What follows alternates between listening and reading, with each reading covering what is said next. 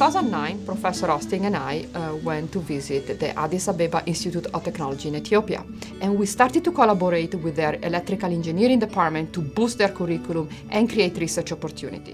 While they had a great curriculum, they had very few resources for the students to use, very few computing resources. There was one lab shared by all the programs, undergraduate, graduate. Their new computer science program, if it were to grow, would require more equipment for the students. So we went back to the US, we met with friends in industry and secured enough donations to create 2 additional labs within the program. We began talking to them about how to utilize those resources in their curriculum. And an opportunity came for us to take a sabbatical in Ethiopia teaching at AAIT, and what better way would there be to help demonstrate how to utilize those resources than to go teach classes in their program.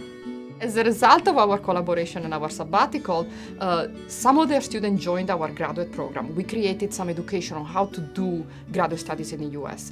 And the students that are here are actually planning to go back to be faculty members and continue in this cycle. Many of them were able to come to our program and be successful at the very beginning. They were really an untapped resource. Their best students are exceptionally good.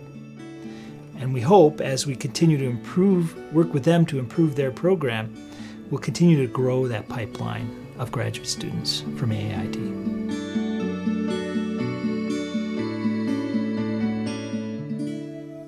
I was able to come to Michigan because of the collaborations that Professor Austin and Professor Bertacco had with the AAIT.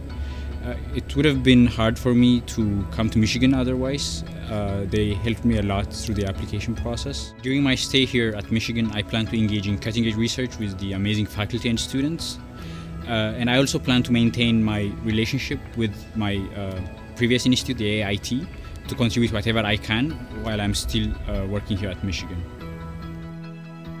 I work with Professor Valeria Bertacco. I've been doing research on verification, computer architecture, and fault-tolerant design. I came to the University of Michigan in the fall of 2010. I came from AAIT, where I was teaching back then. I intend to go back to AAIT to teach and share my knowledge with future students there.